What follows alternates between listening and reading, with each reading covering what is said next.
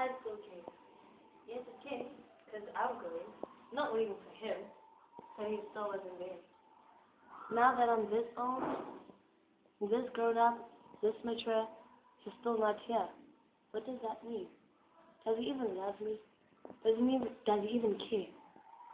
My achievements, what does it mean to him? Nothing. It means nothing. Should I hate him, forgive him, love him? But he doesn't feel the same for me. What does this all mean? Does it mean I'm a mistake?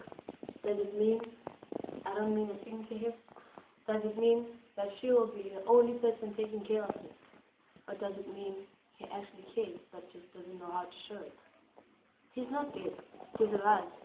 But it feels as if he's dead. It feels as if he doesn't exist.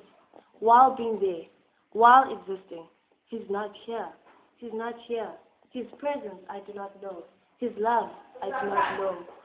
All about him, I do not know. I know him. I know how he looks. I know his appearance. What does that mean? I know his money. What does that mean?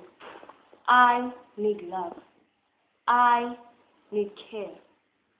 That is my job.